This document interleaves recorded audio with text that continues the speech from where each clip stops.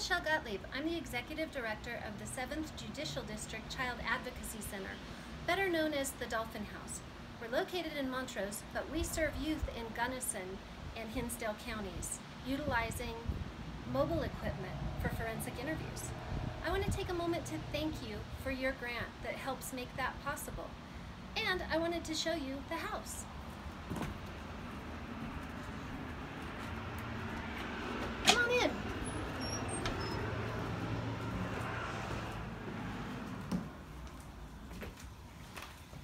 Victims of child abuse come to the Dolphin House to share a difficult story.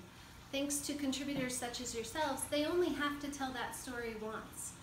We're then able to provide advocacy services, including mental health services and ongoing support for both victims and their non-offending family members.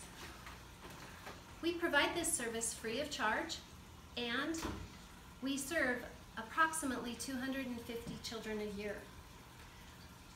I want to say thank you on behalf of the Dolphin House, on behalf of the kids that we serve, on behalf of their family members, and I'd like to allow the staff a moment to say thank you as well.